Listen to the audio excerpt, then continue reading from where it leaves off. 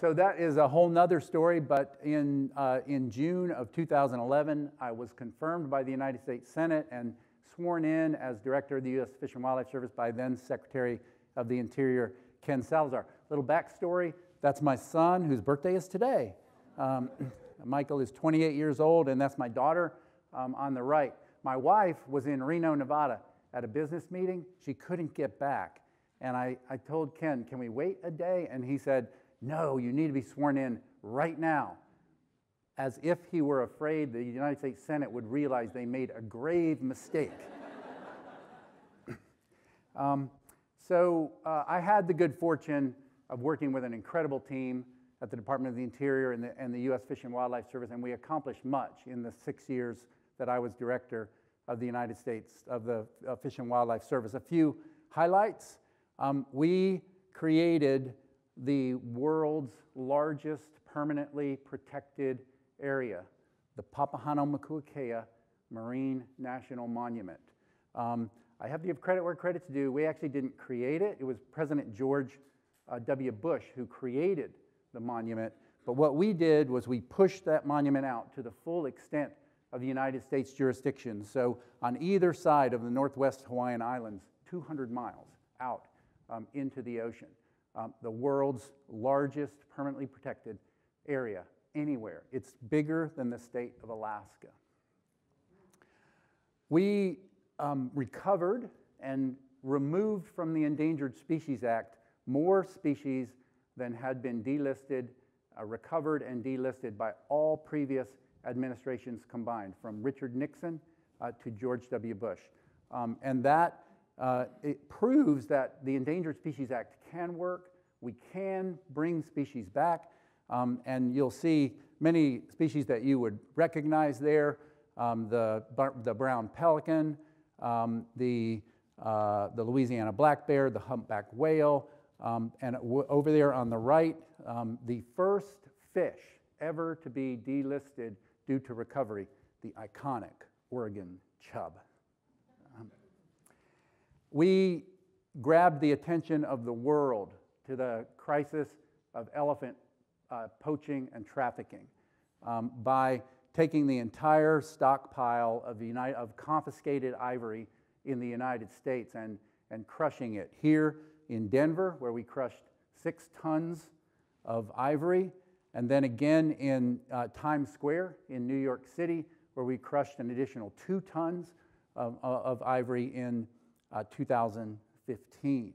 And we grabbed the attention of the world to this crisis, working with the Wildlife Conservation Society and 127 other AZA-accredited zoos, mounting a campaign called 96 Elephants, representing the fact that every day 96 elephants are poached for one purpose, for their ivory. So we called attention to this crisis, which enabled us to then ban the domestic sale of ivory here in the United States, removing the America and the American consumer from the market that's driving this devastation, this epidemic of ivory trafficking. And we also successfully challenged China to do the same. And in fact, China has fulfilled their commitments and just last year began to close their infamous government-sanctioned ivory markets. We worked with zoos and aquariums and many other conservation partners to improve the status of dozens and dozens of species, including sea turtles and black-footed ferret and manatee and California condor. And on California condor, coming full circle, this past September was my first annual conference as president and CEO of the Association of Zoos and Aquariums, and we were able to recognize the work of 6 AZA-accredited zoos over nearly 5 decades of work to recover the California condor. From 22 birds in 1981, there were 22 condor left on the face of the planet. They were all captured and brought into human care. We now have more than 450 California condors, and more than 275 of them are flying free in the skies over the United States and Mexico. And we celebrated the great work of these zoos and aquariums in leading that effort. So now I am chairman or president and CEO of the Association of Zoos and Aquariums. We accredit and represent 232 of the world's finest zoological institutions, places that you would recognize like the Bronx Zoo or the Central Park Zoo or San Diego Zoo, Monterey Bay Aquarium, Georgia Aquarium, Shedd Aquarium, and Trevor Zoo here nearby. And it is a time, an important time, and an opportune time to join this organization, and I'll speak to that more. But as we think about the conservation of wild nature, we are facing three great challenges, and they all center around us, people. You cannot think about or conceive the conservation of wildlife in today's world without starting with the impact of people. We share the planet with 7.5 billion people today. By 2050, we will be nearly 10 billion strong. So we are going to add another 2.5 billion people to the planet. And bear in mind that in the 5 decades from 1970 until today, we added about 4.5 billion people to the planet. And during this period of time, many scientists believe that the total animal population of the planet has been decreased by 50 to 60%.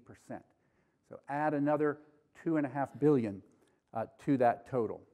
We are a direct threat to biological diversity. Reflecting that, this slide represents something about the effect that we are having on the planet. So if you look at the total biomass, the anthropomass, many call it, the total biomass of human beings and the animals, the mammals that we keep to eat and keep as pets, that anthropomass represents 90% of the total mammalian biomass on the planet. So we and cows and sheep and pigs and dogs and cats represent 90% of the total mammalian biomass on the planet. Everything else, all the elephants and lions and tigers and rats and raccoons and rhinoceros, all other mammals, terrestrial mammals on the planet represent 10% of the total biomass that remains on the planet today. And it's not just more people, it's more affluent people. The world population is growing, but the world population is becoming more like us, more access to the things that create quality of life, electricity, transportation, education, healthcare, abundant, affordable, and healthy supplies of food and water. So we are going to continue to consume as we become more in number and greater in affluence. We are going to consume more and more of the ecological space on the planet. We're going to demand more food, more fiber, more fuel, and what that means for all the rest of what we call biological diversity, less and less and less. There will be wildlife on the planet, but unless we become much better, much stronger, much more aligned, much smarter in how we drive conservation, then the world's wildlife will be more and more constituted by things that are adept at living in the shadow of human ecology. So the other threats, as we think about humans, are increasing urbanization. So we are increasingly, at a time when humans need to be more engaged and more knowledgeable about conservation, we are more and more distant from it. As you can see here, the global population in 2020, about 55% of us live in or around cities. That's projected to be 64.9% by 2050.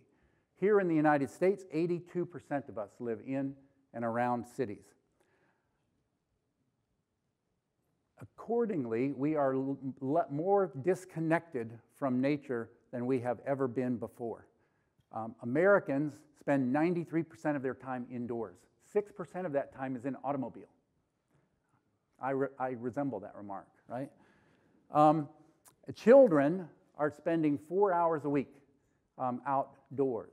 They spend more than 35 hours a week on some kind of electronic device. And these trends are not going down. These trends are expected to continue and worsen.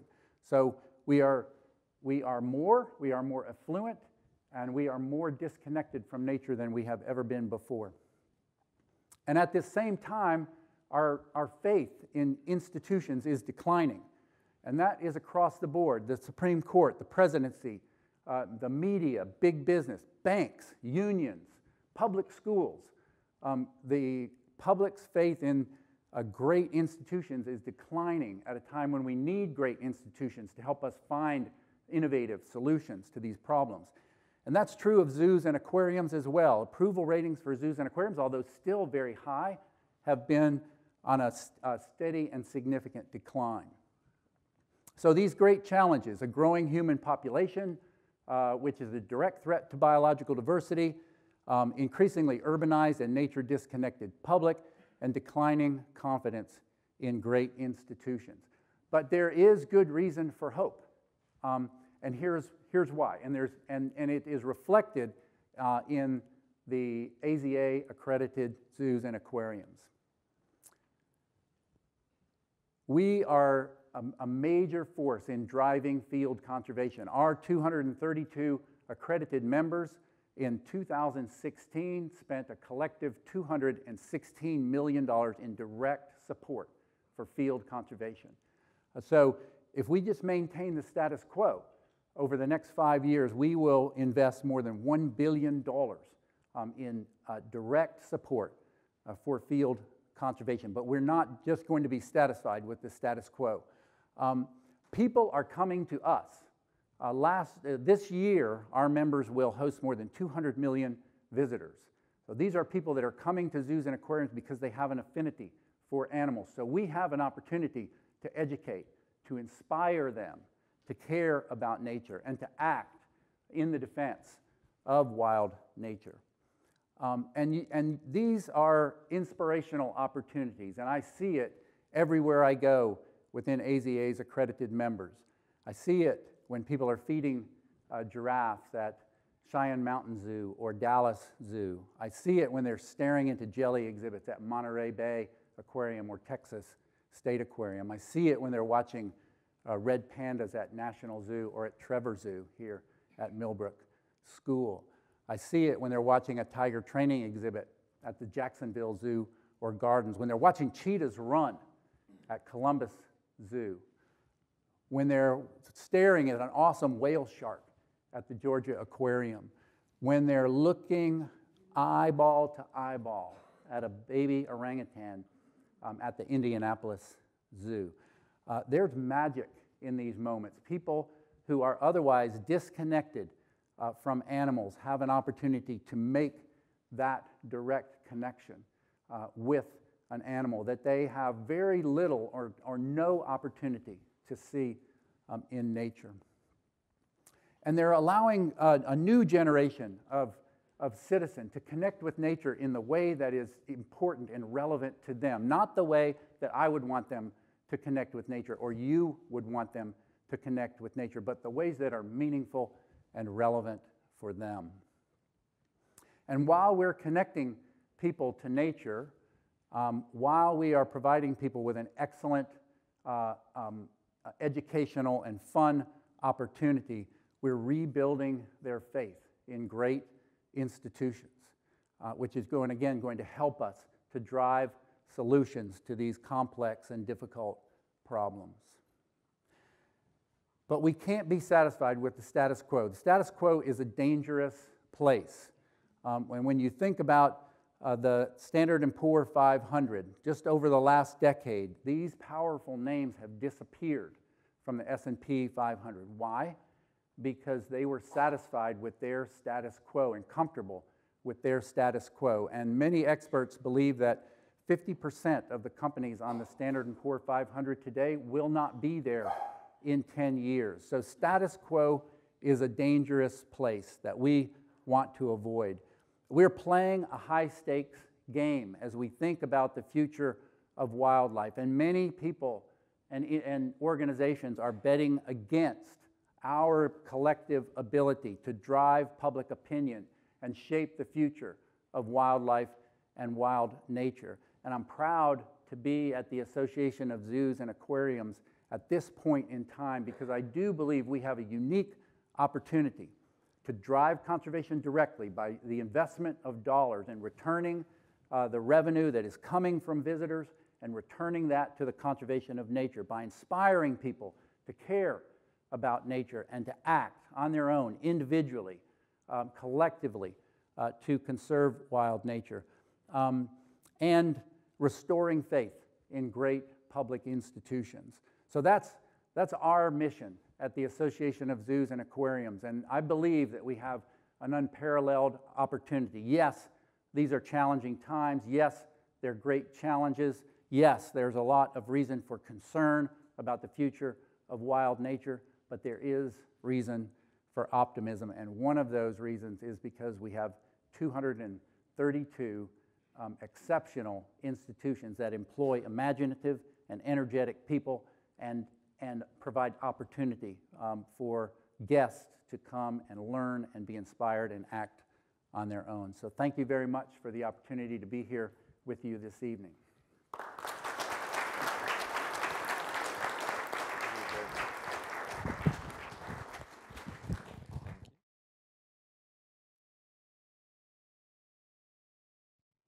Thank you. Dan looks like Superman, and he's a little bit of a Superman. So we're going to switch presentations here, and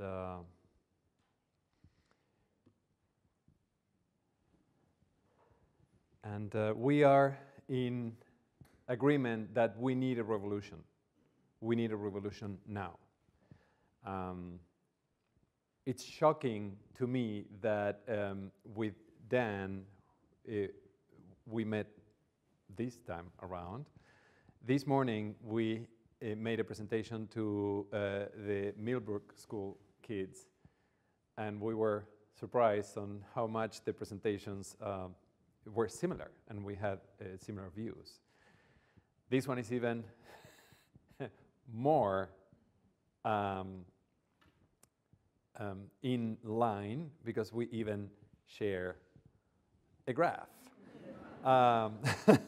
So this is why, so I'm going to try to make the presentation complementary to Dan, because I don't want to repeat the same thing. So he could not be more eloquent about the current situation and at the same time the opportunity we have to make a difference with the resources we have. So I'm going to talk a little bit about the different stakeholders and all the different people trying to make a difference and protect the natural world, including zoos. So it's going to be a little more ecosystemic view of the work and what I think we need to do in the future. So the human population is going up dramatically, and that means that there's an increased pressure on the natural systems that made our species successful to begin with. And so we have an increased demand on food, water, shelter, energy, and health issues. I see those as the main umbrella challenges that we need to address, more than thinking of gorillas, which I love, and elephants. So how is that we are going to have a better understanding and tackle challenges? This is a market in Chiapas, in a town called San Juan Chamula, and these are Mayan Xochitl villages, and they are 100% indigenous. They don't recognize the federal government in Mexico, and they have a very, every Sunday this happens, and I don't know how they're going to do to produce enough food in a simple way that they're doing, and that's going to be one of the challenges. And what we're talking about here is not new. We're not saying anything that is shattering new. Actually, in 1978, the first International Conference on Research in Conservation Biology happened at UC San Diego, and we are incredibly lucky to have here with us, and one of the main actors of that. It was the formal, creation of conservation biology as an interdisciplinary field. And so Bruce Wilcox, Michael Soule, Jared Diamond, Tom Lovejoy, all these guys were my heroes. I read books from them, and I never thought I would be here today. So to me, it's a big deal. And I hope you also appreciate that. So conservation biology started quite a while ago, and it evolved. It evolved rapidly as scientists understood better of what it meant in terms of all the factors and the different synergies across disciplines.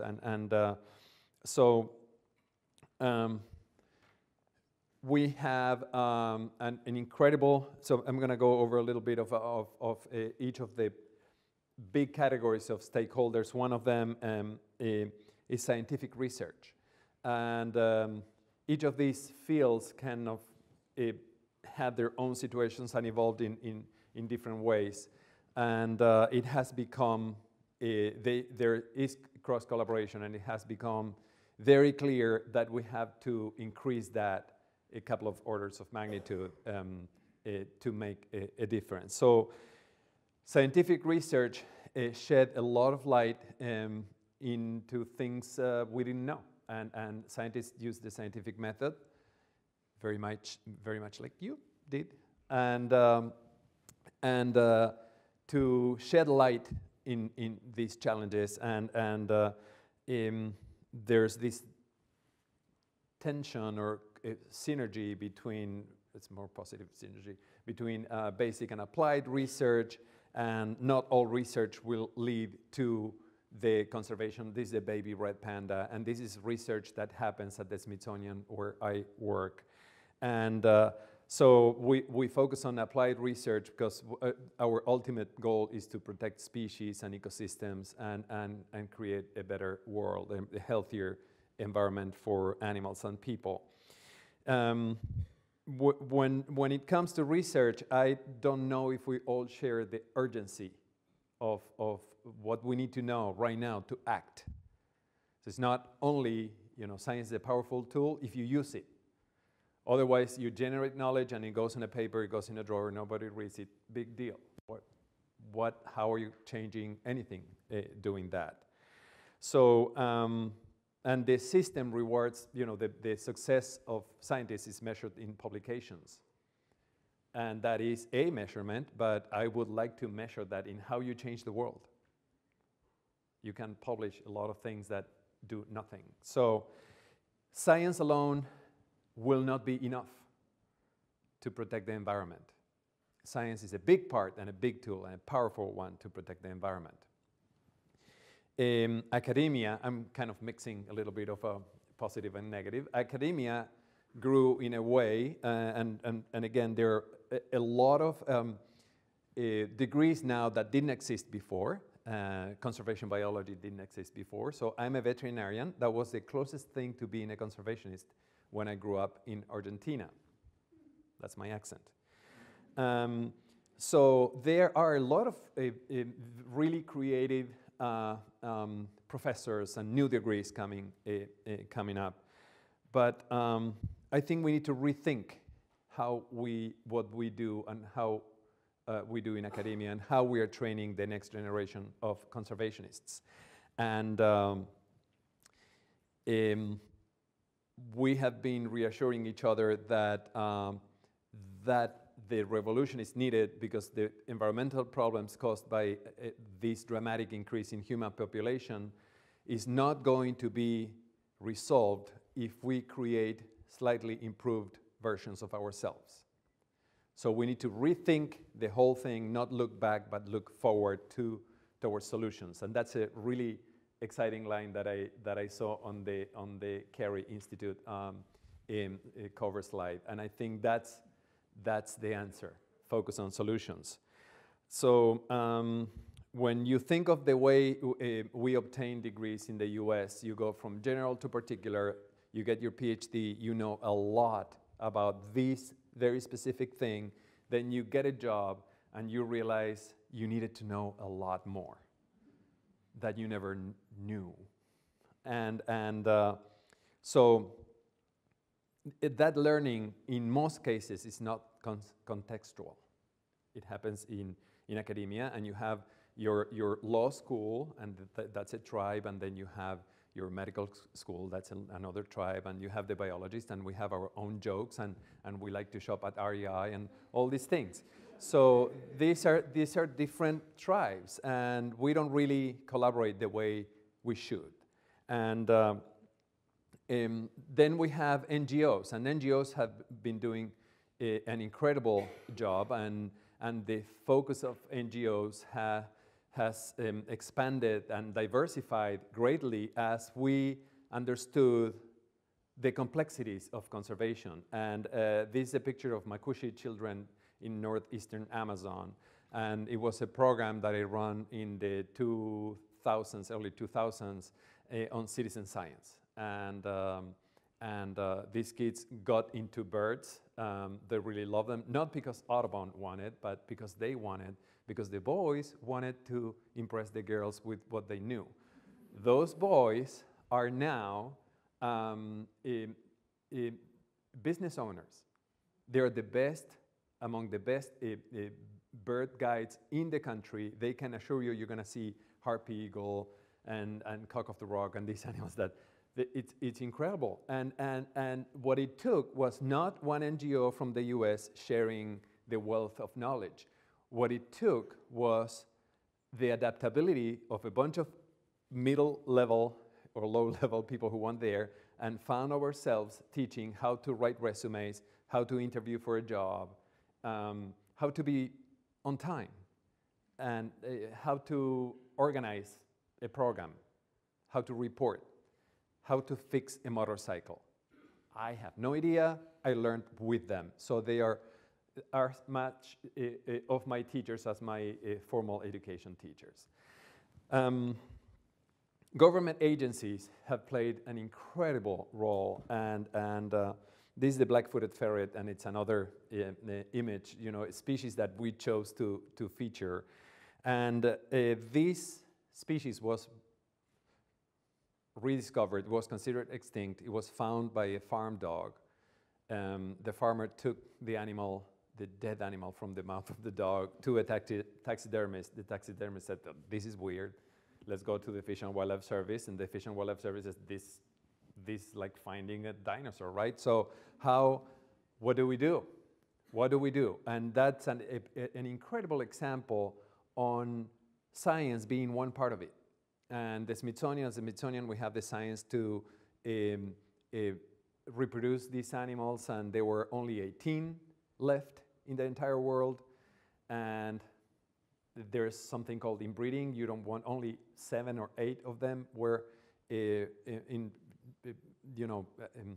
eligible for reproduction.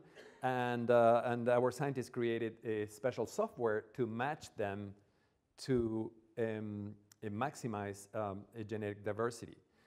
What happens if they don't like each other? The computer says, these two should go together, and they go, oh, no way. And then somebody has to come up with artificial insemination on black-footed ferrets. Who knows about that? No one. So we are seeing 3 things here. That is a pattern, and I'm going to go over those 3 things at the end. So in government agencies, we have, you're gonna like this, we have career people and we have political appointees, and sometimes they don't see eye to eye. We have an enormous amount of bureaucracy. We have changing administrations that may throw a wrench or a toolbox. But also, they have incredible power of using science to pass regulations and legislation to make a great impact that nobody else can do. So as you start seeing this map, that was something that we all, in all these places, share something in common. We love animals, we wanted to make our lives matter, and we wanted this world to be better because we were here.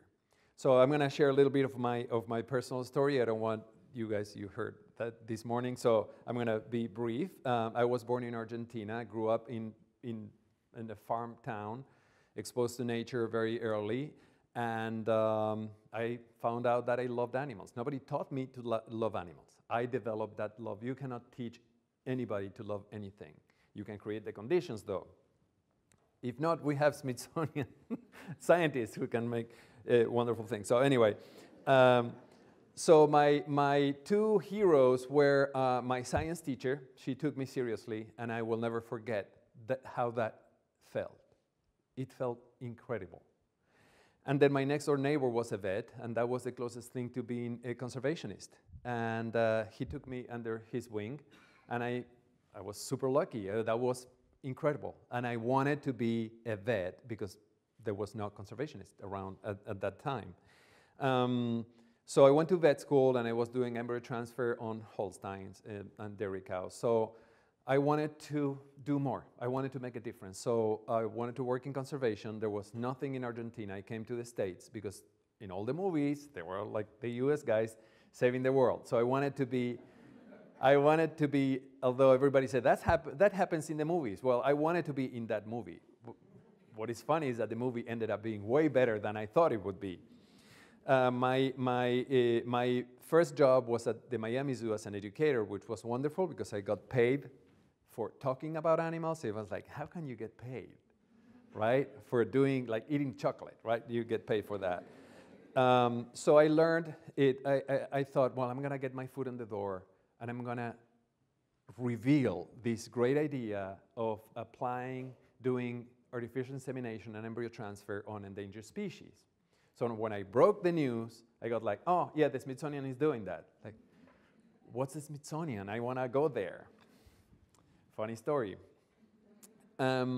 So at the Miami Zoo, I learned my frame of reference for zoos was not very good.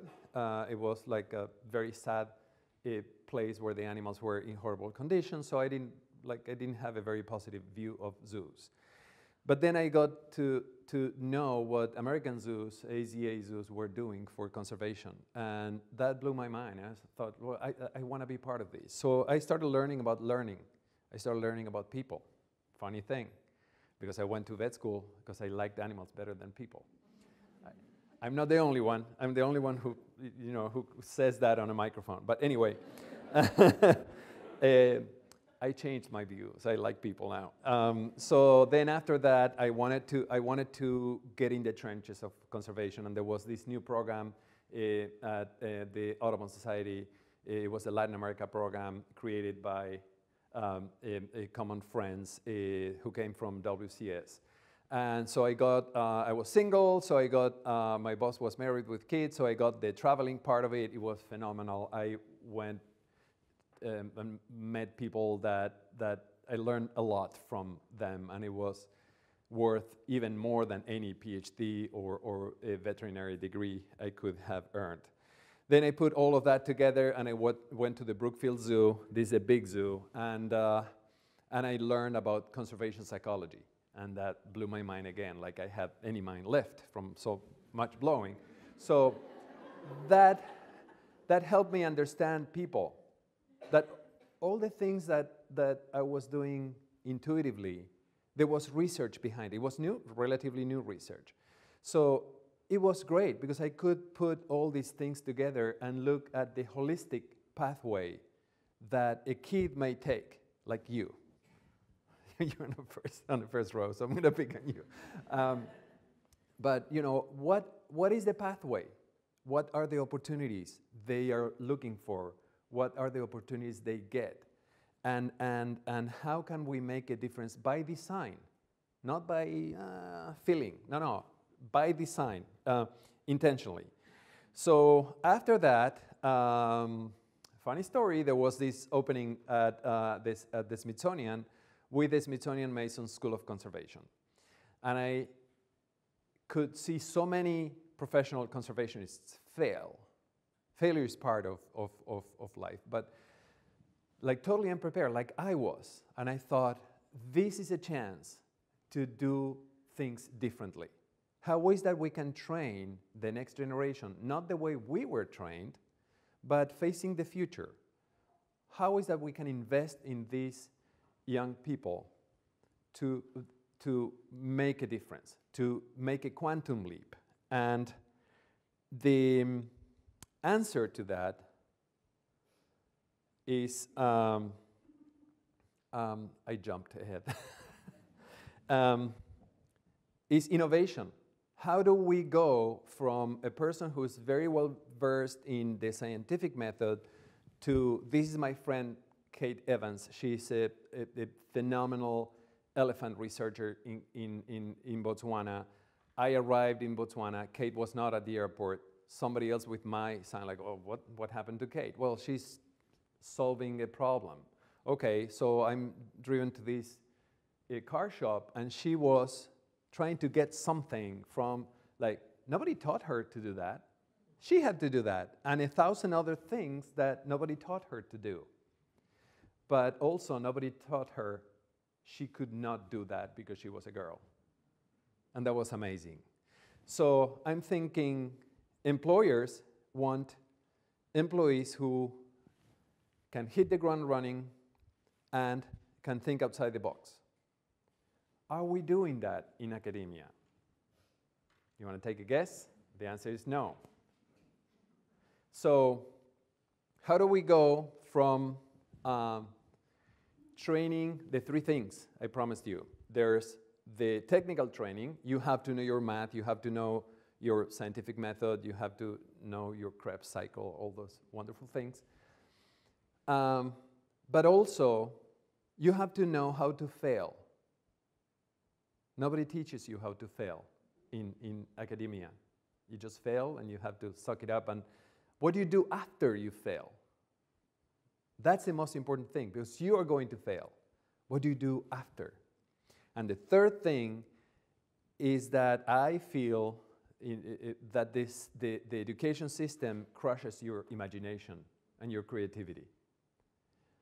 And so the ability to come up with something new is very rare. And so now I have the chance, and I want to take this as an example of, okay, how do we look at ourselves the hard way, and what do we do to go to the next level, to Conservation 2.0?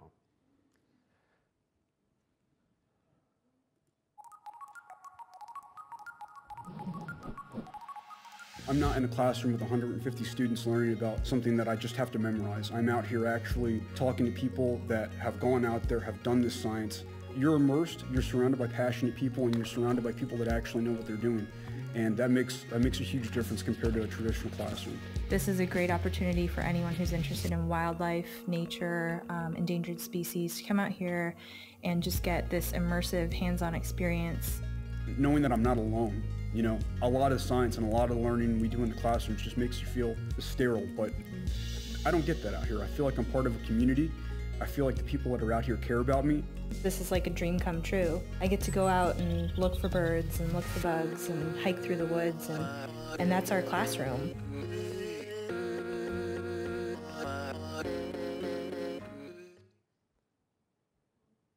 So that's what we can do for the future. We can leverage a global network of practitioners, the combined network of the Smithsonian Institution, George Mason University, and our friends, is phenomenal. In each of these sites, there's a learning classroom and a learning lab. And in each of these people, there's a mentor. And we want to leverage that. It's a very unique access we have to this wealth of mentoring opportunities. So we want to focus not on the problem. We want to focus on the solution. How do we train these kids to come up with innovative solutions? Not to go over recipes of how things should be solved, and then when they don't work, they don't know what to do. We want to promote innovation, collaboration, actual collaboration, not collaboration between a geneticist and a reproductive physiologist, but a collaboration between a conservationist and an engineer, or a psychologist, or an economist.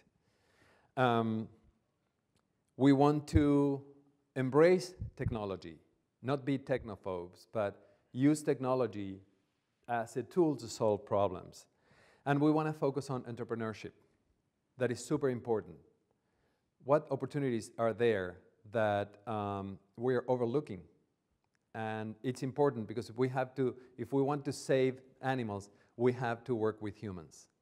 We have to know humans, understand humans if we want to make a difference for animals. So we do need revolution. And we are ready for that revolution. I feel we are ready. That revolution has to start now with us, with the things we can control. It's very easy to feel discouraged with the things we cannot control. But there are a lot of things we can control. And in that revolution, we can imagine all together, AZA, George Mason University, the Carey Institute, the Millbrook School, the Smithsonian. How can we make a better future for animals and people? And we can. And I would invite you and challenge you to do something amazing starting now. Thank you.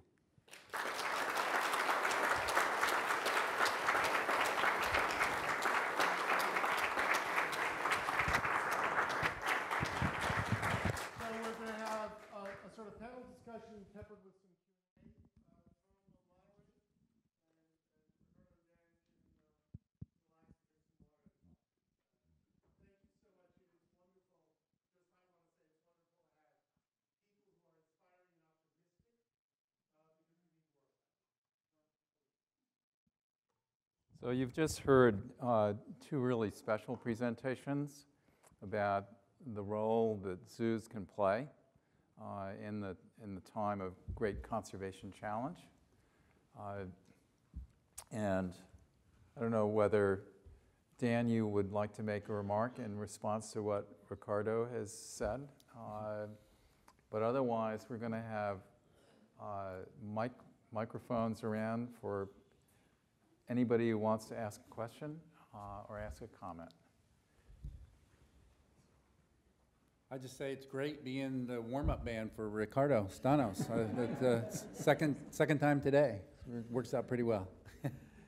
It was my mistake to say, you go first, I like it that way, because you had all the slides I wanted to show. So it's great to know. And something I forgot to mention, I'm forever grateful to the zoo industry and the Miami Zoo for giving me the chance to make that difference, to be an actor in that movie I wanted to be in.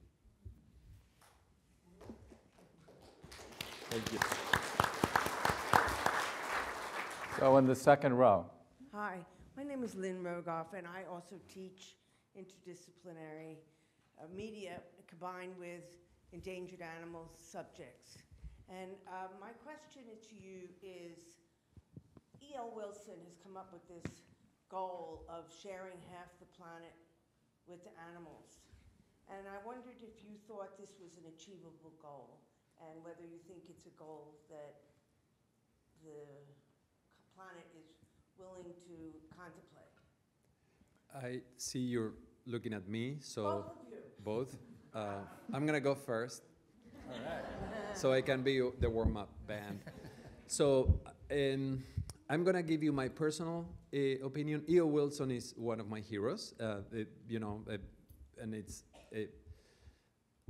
the books he wrote have been very formative to me and very inspiring.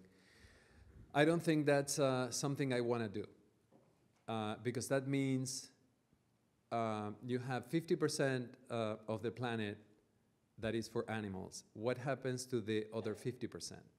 How are you? I mean, I think we need to think of a way of overlapping, of having working landscapes and seascapes, for instance, better than having these isolated parts. And of course, I'm not going to contradict one of my heroes, but if I had to put my money on it, I would put it on innovation, using the knowledge of zoos in managing species so they don't go extinct. Because I think having this world apart from nature can help spiral down our disconnection with nature. With all due respect to you, Wilson. So Dan? So I think it was the composer Leonard Bernstein who said that in order to achieve something great, you need an ambitious goal and not enough time to achieve it. And so I think what E.O. Wilson has done is challenge us to think about an ambitious goal that we don't have enough time to achieve. And so I think I'm looking at young people in the audience, and we were meeting with young people today at Millbrook School, and I think we need difficult aspirational goals. And what that goal that is reflected by E.O. Wilson is the goal that we have to protect big spaces on the planet. We have to leave room for wild nature. And whether it's 50% or 40% or 60%, we have to make big spaces like the Papahanaumokuakea Marine National Monument. We have to protect them, and we have to think bigger than we've ever thought before. So I like the ambitious goal. Whether it's achievable or not, I like the aspiration that's reflected in that. So I'll chip in on that. So I work with Half Earth, but I work with anybody who's got ambitious goals. And one thing I can tell you is Ed's vision of Half Earth is not half the planet with no people on it, right? And all crowded on the other half. So it's much more complicated than that. And the way I like to phrase it is that we should embed human aspiration in nature and stop thinking of it as something separate from ourselves. So there's somebody with a microphone. Great. Hi, I was wondering if, given that the population of the Earth is increasing dramatically, but more and more people are living in cities, I was wondering if there was any study being done about people leaving the land and freeing up land for animals. Whether anybody studied that, whether there's any potential in that, and sort of combined with that more concentrated agricultural development, so perhaps you can use less land. That's a question for you. Yes, there are people that are looking at that, and that's the silver lining in that cloud, that people are moving to cities, and so we have opportunity to make human life more efficient, because cities are more efficient places to live. So I think if there is hope and there's reason for optimism that we can build the cities of the future, which are much more efficient, effective places for humans to leaving more land free for nature. And using intensive agriculture is also a way to kind of reduce our collective ecological footprint. So technology at once is a threat, but it's also a big part of the solution. And I think we have to think innovatively about how we'll be living in the future and how we'll be living with nature, and particularly the kind of interface between humans and nature. So if you look at Latin America, you can see a place where that shift happened a lot earlier than some of the places being talked about at the moment. And it really did take a lot of pressure off off wild nature. But that's not the only pressure that gets put on wild nature. So part of the issue is, can you feed that number of people without destroying another square inch of nature? And the answer is yes, you can. It requires a much more orderly sort of approach to development, but we waste a lot of food in the world. 30 to 40% of all food is wasted. That could be drastically reduced. There are places where productivity could be greatly improved without having problems of nitrogen pollution and the rest. And our doctors are telling us, you know, to change our diets anyway, and eat more fish and chicken and less of other things which put a lot of pressure on the planet. So these things are possible. It's just, how do you get that kind of order put in the development trajectory?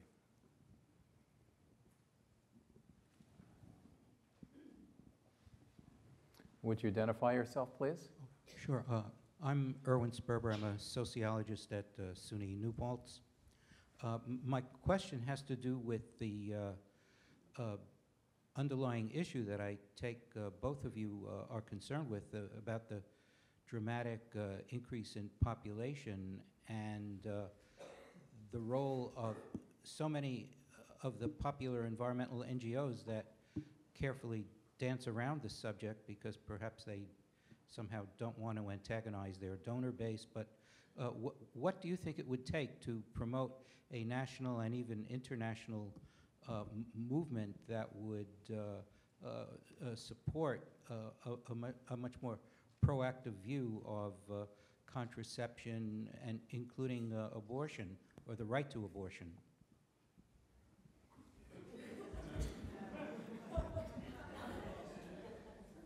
Since I hopefully don't have to worry about Senate confirmation again, yeah. Well, I think we need to build awareness so that people understand that you can't simply add 2.5 billion more people to the planet and more affluent people. And people globally are being lifted out of poverty. That's a good thing if you're a human being. Like the global middle class is rising and people are being lifted from poverty. In 1980, more than 90% of the Chinese people lived on less than $1.90 a day. That number is 3% today. But we're building a consuming class of human beings, more like us, and they deserve to be more like us. But what we have to do is build awareness, and I think people will make good choices. So I don't think that we can tell people, and certainly the policies of China, you know, to kind of reduce the numbers of children that people could have were a disaster for China. And so I don't think we can tell people what to do, but I think we can build a global awareness that we have to live differently with the planet. We have to live more sustainably. We have to think about the consequences of our actions for wild nature and the animals that are in our care. And so I think that's the role that a great organization like the Carey Institute can play to help us build that global awareness. But it has to involve the notion of limitation, that we as humans need to limit and control our behavior and understand the consequence of our behavior. So I totally support that, and for the record, I've been a trustee of Population Action International. I'm now an honorary trustee. There are also really important ways to advance what you're talking about by improving the state of women around the world, education of girls in places where a lot of that hasn't happened in the past makes a huge difference in the end in population. Looking at time, we'll take 2 more questions, and there are 2 people with the mic, one over there and one over there, and I'm sorry, because we could go all night. Is this on? Oh, cool. Hi, my name's Megan Lung. I'm an environmental analyst with the New York State DEC Hudson River Estuary Program. And my natal zoo is the Detroit Zoo, so I was really excited watching your slides. I was waiting for one of our pictures to show up there. But in my personal life and in my professional life, I'm a person of color. And in looking at the room and looking at my field and looking at some of the video that was shown, I didn't see a lot of people who looked like me doing that kind of study. You mentioned it in your presentation, how many tons of ivory were crushed, and that's wonderful. But I think of the people in how the continent of Africa has been ravaged by imperialism and what those people look like who maybe have to resort to poaching. So my question for both of you is, in order to start a revolution, how do we bring along people who have been left behind or who are most likely to be victimized by us wanting to kind of pull the ladder up behind us with resource expansion and spread of technology and electricity? I love that question, and I'm going to tell you a little story. One of my first jobs at the Miami Zoo was to translate a fish and wildlife program into Spanish. And that program is called Suitcase for Survival. And at that time, I used a typewriter because I didn't have a computer. I had never worked with a computer. So, and it had, it wasn't a PowerPoint, it was a slide show.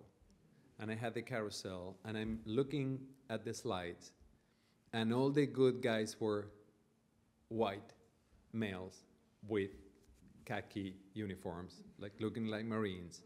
And all the mean guys were indigenous-looking people. And I was furious because I'm white, my skin is white, but I'm brown, right? So in order to, for the revolution to work, we need everyone. And we need everyone's talents and minds and hearts. And we need to understand the lives of those other than us. That's why I might have mentioned in this presentation, I say this a lot, but in order to save elephants, not only you need elephant scientists, you need people scientists, people who understand why these things happen. It's not that people are mean and they do this for fun and they kill an elephant and go, ha, ha, ha. No, that's not the way it works. A little related to the previous question, nobody likes to be told what to do, especially when there's a context of imperialism and Eurocentrism.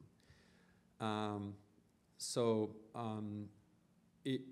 think it's our collective, we're aware of the whiteness of conservation, and I think that it's everyone's priority to change that. Now, what are we doing about that?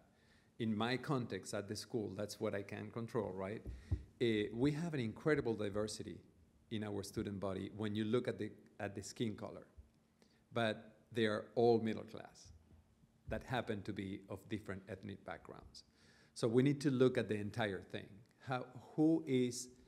What are those bright minds that have a different context that can greatly contribute to this solution? So I don't know if I'm answering your question, but okay. Well, it's an incredibly important point. And there's also another lens on it, which is environmental justice and how poor communities tend to be treated as less of a priority by environmental agencies or conservation or whatever it may be. What we're actually talking about here with the biodiversity crisis and all the things that are driving it is actually the greatest environmental justice issue of all time. It's the world we're going to leave the next generations.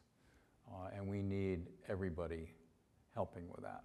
Yeah, I would just say thank you for asking the question. And it is an important question that we make conservation relevant to the changing face of America and to the world. And so, again, as I think about zoos and aquariums, the promise that we have in zoos and aquariums are places like Detroit Zoo. If you go to Detroit Zoo, it looks like Detroit. If you go to the Los Angeles Zoo, it looks like Los Angeles. The signs are bilingual.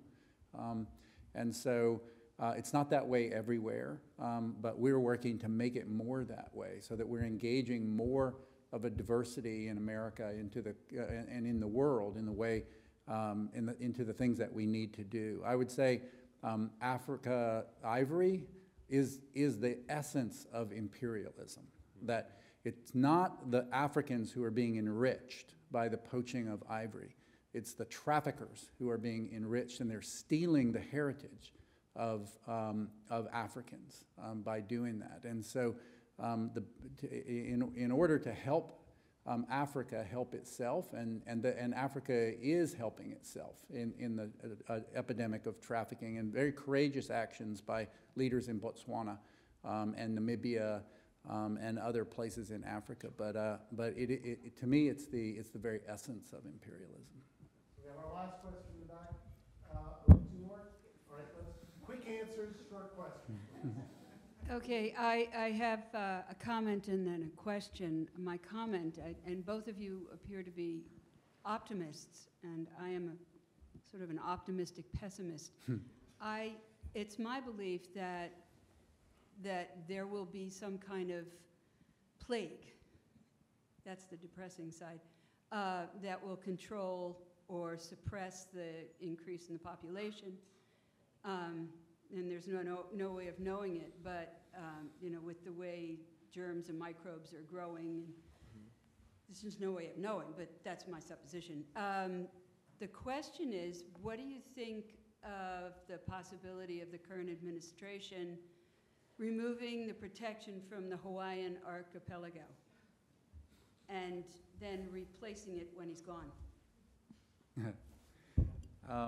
I think the probability of the president changing the Papahanaumokuakea Marine Monument designation is next to zero. I really, the Hawaiian people support it, and the American people largely support it. And although that has been mentioned, I can't imagine them doing that because there's no reason to do it.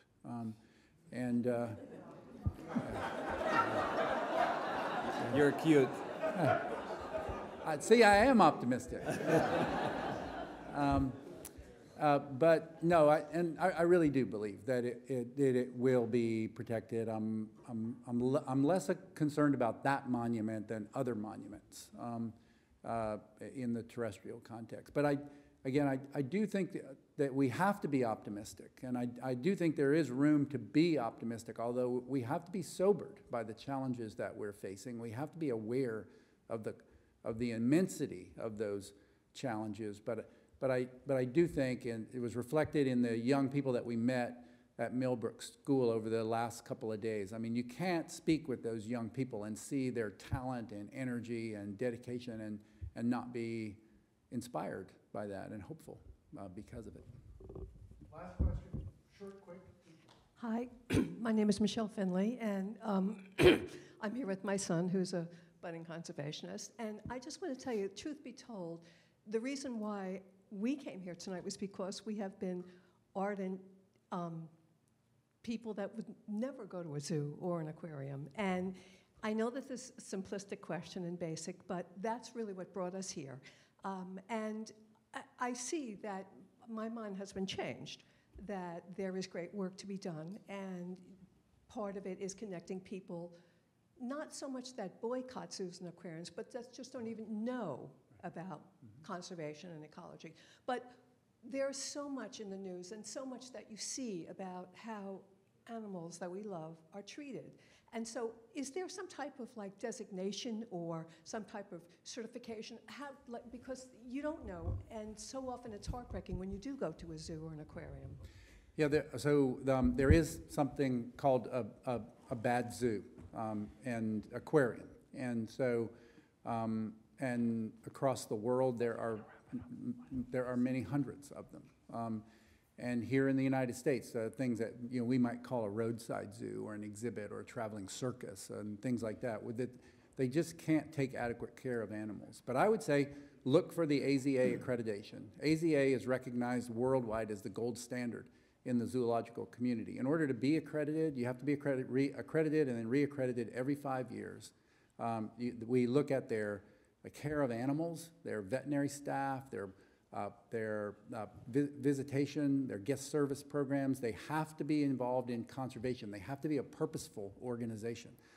They have to be doing research on animals. And we look at their finance and their governance to make sure that they're secure, so that what we're seeing today is going to be maintained into the future. So I would say look for, it's to my self-interest to tell you this, of course, but I would say look for the AZA accreditation, and you can go to our website. You can see the accredited zoos and aquariums near you or where you're going to visit. But they are purposeful conservation organizations, and when you go there, you can be assured that the animals are receiving they're the best cared for animals on the planet. But there are things called, bad zoos and aquariums, and we need to work to push them out of the business, and we need to lift up the organizations that are at the margins of performance. I'm going to add a little note from my personal experience having a really bad frame of reference for zoos. If you have the chance to meet the people working at zoos, and you can ask them if they cherish the notion of a captive animal. Nobody likes that. Nobody wants that.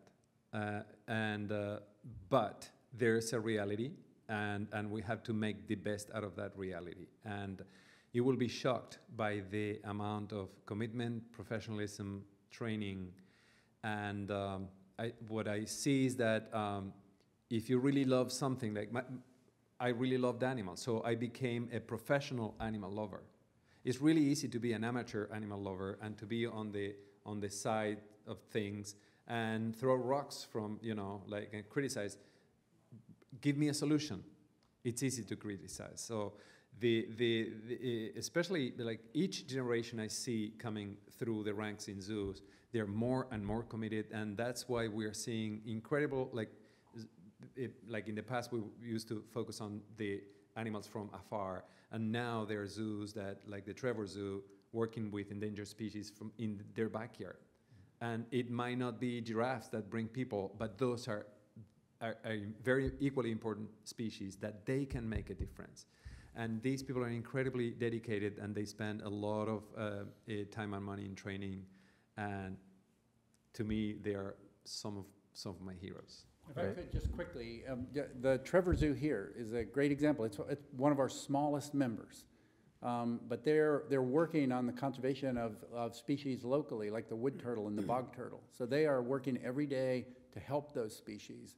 You can see the red wolf at Trevor Zoo. If it weren't for zoos, there would be nothing called a red wolf. There were only 7 red wolves left in the world about 30 years ago. And if it weren't for their capacity to breed them in captivity and keep them healthy, both physically and genetically and socially, we wouldn't have wild red wolves in the eastern North Carolina, and the opportunity to put them other places. So thank you, Dan. Thank you, Ricardo. Thank you all. It's been a great program.